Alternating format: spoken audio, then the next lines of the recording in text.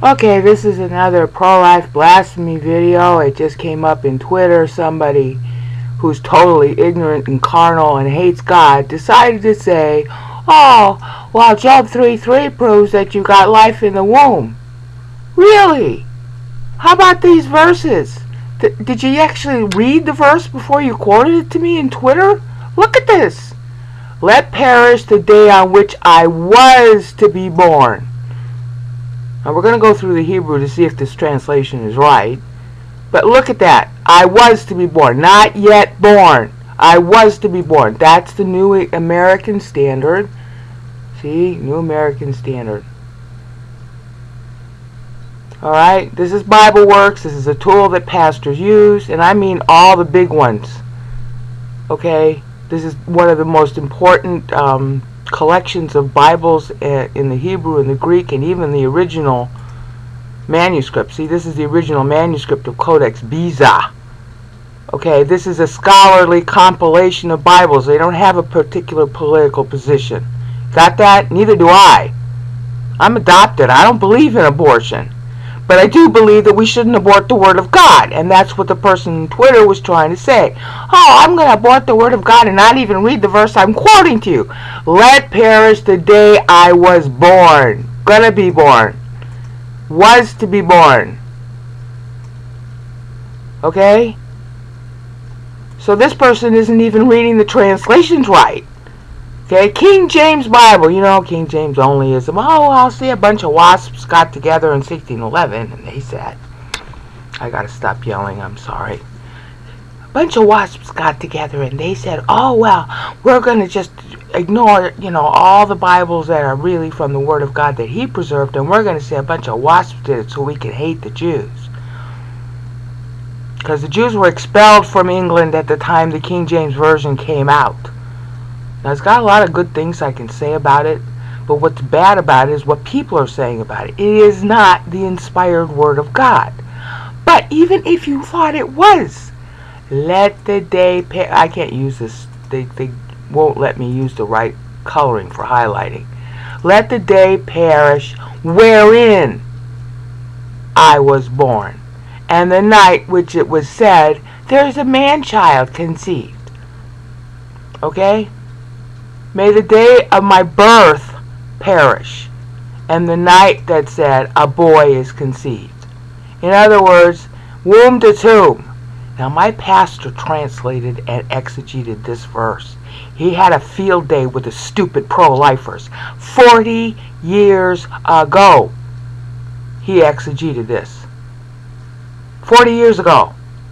So there's no excuse that there's pro-life now politicizing a fetus. Can you be more low and disgusting and hateful of God than that? You're politicizing a fetus? What did John 18:36 say? My kingdom is not of this world. You're not supposed to politicize, okay, religion or faith. It's against our Constitution, it's against common sense, and it's against the Word of God right here. May the day of my birth perish, and the night that said a child is conceived. First of all, we're going to go over that. Okay, this is the LXX translating the Greek right here. Here's the Greek. Okay, we're going to go through all that because I can read the Bible in Hebrew and Greek, and so could you if you learned how to use this tool. Okay, so that's you know, Brenton's translation. Now, since you know there's only a few English Bibles showing, there are over 200 Bibles in here. Okay, we're going to use the English and see if anybody disagrees. And then I'm going to show you what the original actual Bible says. Let the day perish. Okay, this is the Vulgate, you know, Catholic Vulgate. May the day perish in which I was born. Okay, and then conceptus. The conceptus is really the way they pronounce it in Latin. Et homo. Okay, well that's their way of translating the Hebrew or the Greek. Actually, they kind of screw up in their translations in the Vulgate. Okay, let the day perish. Perish the day in which I was born. Perish the day. May the day I was born perish. May the day I was born perish. See, they all copy each other. They don't actually look at the Hebrew. They just copy each other. See, scratch out the day. I was born. That is what? God's word to the nations. Oh yeah. Alright. Well, its translation's kind of screwball. JPS Tanakh. JPS Tanakh. Now this is where we want to really pay attention. These Bibles are all saying conceived. The JPS Tanakh. Okay, these are Jews. They're translating their own Bible in Hebrew. Shouldn't they know something about what the Hebrew actually says? A man-child is brought forth. That doesn't mean conceived. That means born. It's two ways of saying born. Okay? This is a New American Bible. It isn't the JPS. Okay? The Tanakh of 1917. This is the New American Bible. And the child is a boy. Yeah! It's born. See? Born and born. Not conceived. Alright? NAS. Alright? They go with conceived, yeah, because it's politically sensitive. They got to sell their Bibles. And in 1977, okay, starting in 1960 actually, the egregious, anti-God, disgusting, pro-life movement was born. They're so self-righteous. They want to tell you what to do with your body, but it's God's choice, not theirs. And after you're born, well, I don't care about you. So it's translated conceived because they can't sell their Bibles unless they make it politically correct. Doesn't matter if it's God correct. It just has to be politically correct. See? Same thing with the Net Bible. Just as bad. NIV. NIV, this is the British version, had courage. A boy is born. Yeah, because that's what it really says. Alright, so here's where we're focusing. We're noticing that each of these translations are all in agreement till it comes to this last word. Is it conceived or born? But everybody's agreeing that this is birth in the first clause. See? NIV, NJB, New Jerusalem Bible. That's a Catholic Bible. It's following the Latin. The Latin says conceptus. See? I showed you that already. Where is that Latin? Well, we'll get right up here. See, conceptus. If you can't read the Latin, you don't know that. I'm sorry, but if you want to pretend to be a Christian, you better learn the Word of God. Otherwise, shut up. And that's what the pro-lifers won't do, because they want their emotional bullshit to make them win the White House, which they just did. And they're under God's discipline for it. ESV, politically correct. Throw that translation out. It's a newer one. It's a piece of garbage. Geneva Bible from 1599. Okay? They were being politically correct too. Okay? God's Word of the Nations and that. We've already gone through these. New International Reader's Version. I've never even heard of this one. They're being politically correct. Okay, New Living Translation, that's a really bad translation. Really bad. It reverses words, which is what's happening here. New Revised Standard. Again, politically correct, because look when it comes out, 1989, after Roe v. Wade. How are they going to sell Bibles if they don't abort the Word of God in order to make the pro-lifers want to buy it? Okay? This is the Webster Bible. Okay? And Webster was living in the 1800s when everybody followed along with the Latin. Okay? So that's based on the Latin. Here's the Tanakh. Okay? A different Tanakh. 1985 Tanakh. After Roe v. Wade. You getting this? It's a political change in the translation. Born versus conceived. Webster. Webster is part of the same generation in the 1800s that, oh, you know, well, we're gonna just go along with the Latin. Okay? Young's literal, that's going along with the Latin because there's no word for conception in the Hebrew and Greek. No word at all. This doesn't say in the night where I was conceived. Okay? None of it. There's no word for conception at all. Zero in the Hebrew or the Greek. There's only born. Okay? as you're going to see. Now, hopefully I've given you some kind of long idea. Oh, there are a lot of Bibles, and they say, all agree born here. Okay, but some of them say conceived here, even though there's no such word in Hebrew or Greek to say conceived. None. There's a word for born, walad. Conceived doesn't have a word, because you're not human until you're born. Genesis 2:7, which I just did the video on. Alright. So now let's go through the Hebrew, okay? I didn't write these words. I didn't write the lexicons you're going to see, okay? All those lexicons, all those words in the bottom half of the screen, I didn't write them. These are lexicons written by scholars. I'm just showing it live on screen. Okay? There you go. May be destroyed. See, perish. Abad. For abad, you know, Abaddon.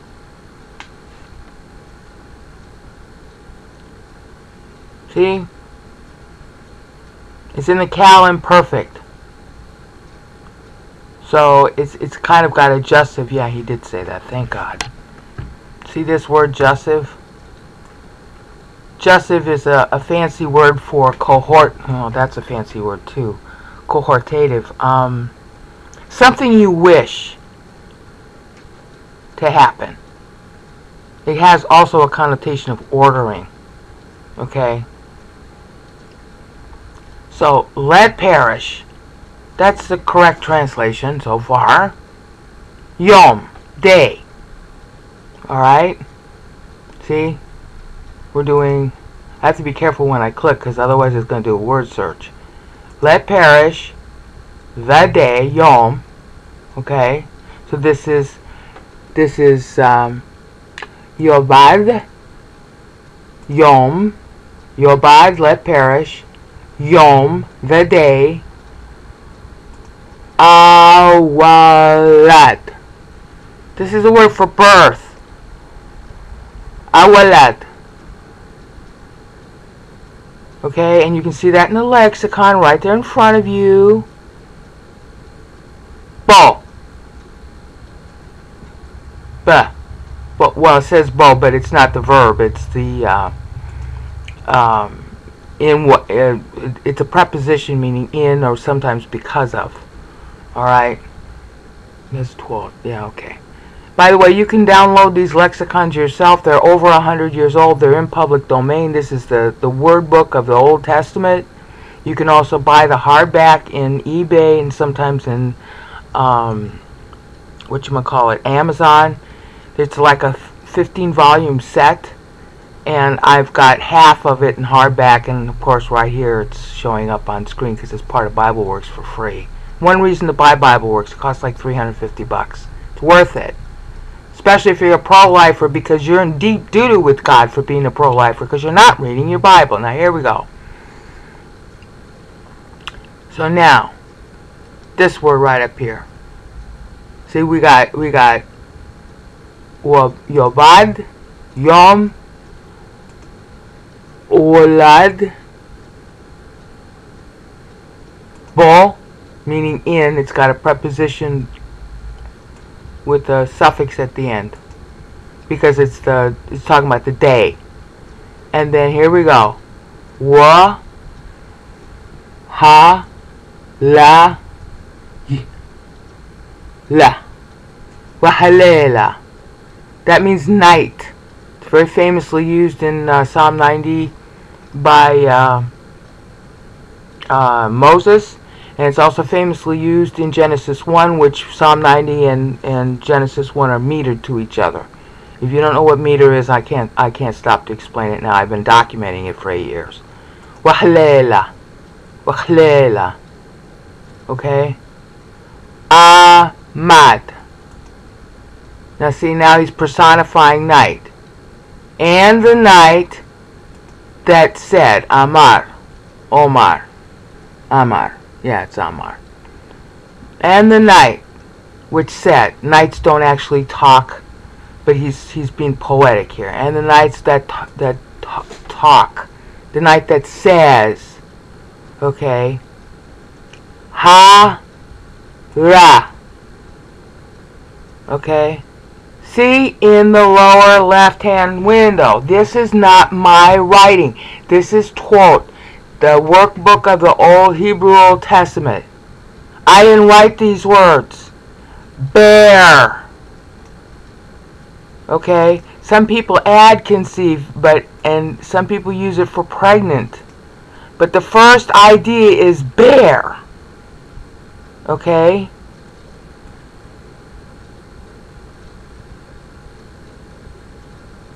It's birth. See, like, look, if you conceive the gospel, you're not saved. You have to be born again. Why? How do you know? Because the gospel is in you. You're pregnant with it when you hear it. But if you don't believe it, you're not born again, therefore not saved. Christ didn't say you must be conceived again and therefore you have eternal life. He said you have to be born again to get eternal life. Okay? It's to bear. When you bear children, that means they're born. You haven't born it until it's born. You got that? Bear, born. Got that? Hara. So all these translations that just say conceived are not right. The JPS Tanakh and a bunch of the other ones. See, look. This is wrong. Okay? No, that's the LXX. That's the Greek, so I'm not going to show that yet. This is wrong, wrong, wrong, wrong, wrong, and wrong, wrong, wrong. This is a JPS 1917 Tanakh. Before, 3,300 years, nobody tried to say that a fetus in a womb, if it came out, if it got aborted, nobody tried to call that murder. That's an invention of the disgusting, lying, pro-life movement because they want to politicize a fetus in order to get political power because they hate God and they drool instead over Caesar. Well, this translation precedes all that. And it's by the Jews. They ought to know their own Hebrew, okay? A man-child is brought forth, yes. Bear, remember, hara, right up here, hara, right here. Hara, bear. Bear. Now, when you are pregnant, you are expected. See?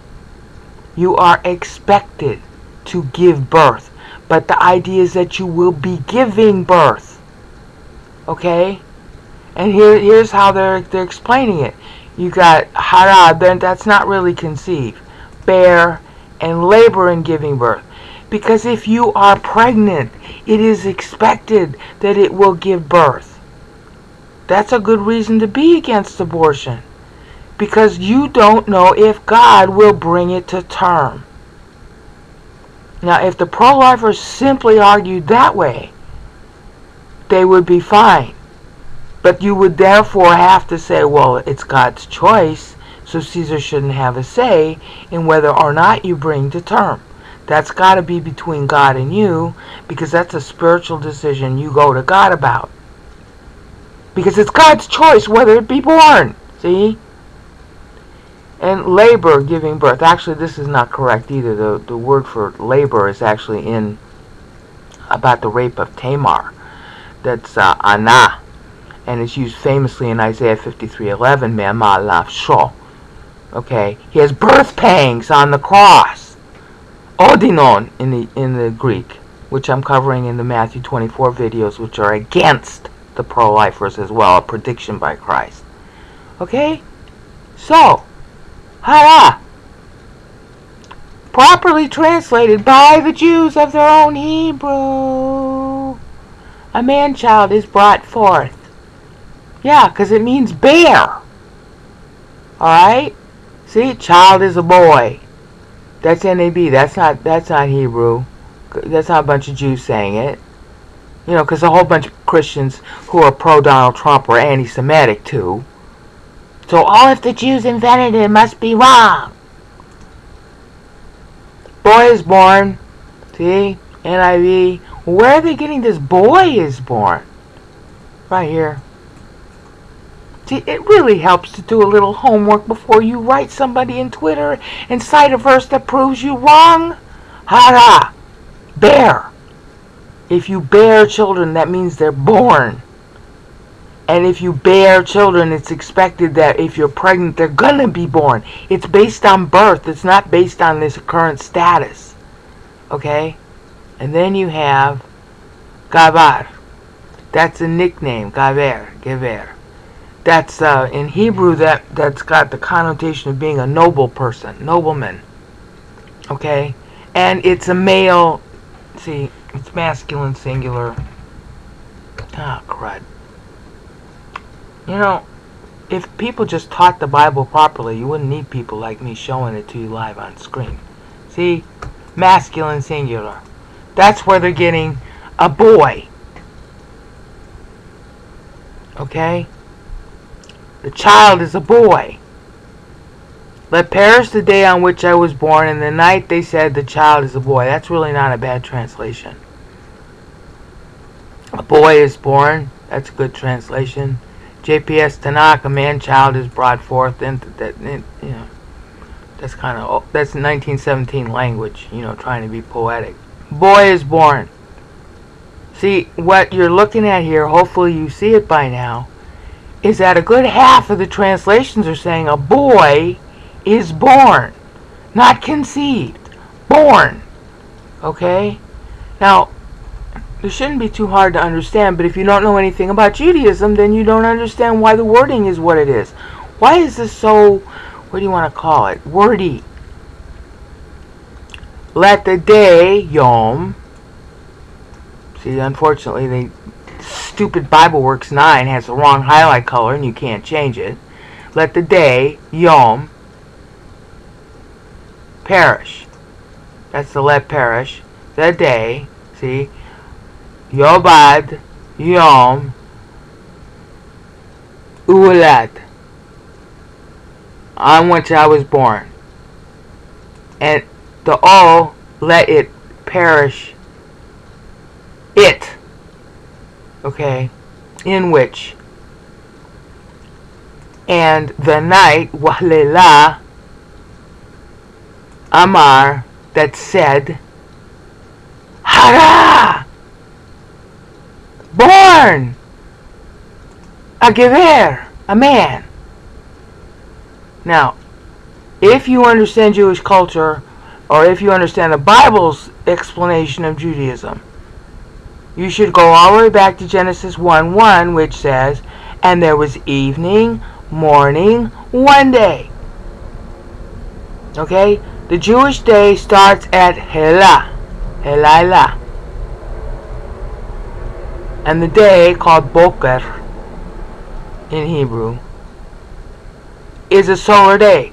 In our thinking, the night follows the solar day. But the night and the solar day are occurring on the same day. At sundown, it becomes a new day in Bible and Jewish accounting. But it's still the same solar day. The Bible always accounts in solar years. The Jews got that kind of screwed up. And so do the Catholics, because they can't ever get Easter right. Can't ever get Passover right. But the night is occurring on the same solar day as the day. So, if he's born during the day, Yom, then what about the night?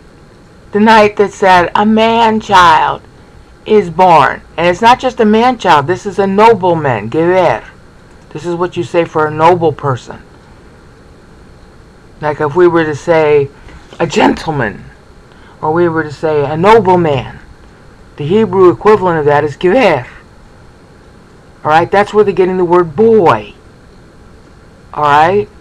So if you were born during the day, at night there'd still be a celebration. Oh, a boy is brought forth. Hara. Born. bear. See, bear. Now, how do you know that's really what it means? Because it already starts out with walad right here. It shouldn't be too hard to explain. The evening follows the morning. Okay? And after you're born, you're not conceived. So if you mention born first, iwalad, then this hara cannot mean conceived. Because the night is after the day. Okay? It's after. It's after. The accounting is before, because after God created the first day, let there be light, the day obviously came first. Oh, I finished my work for the day. Alright, and then night comes, and that's the next day. Okay, you got that? Because the first day that God restored the earth, Genesis 1:2, or not 1:2, it's a little after that, 1:3 I think. Let there be light. That's day.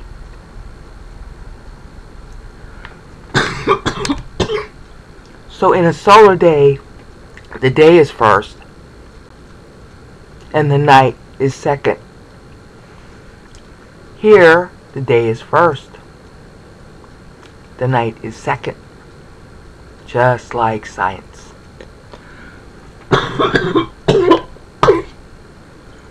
Okay? Amar, that's the night talking. Born.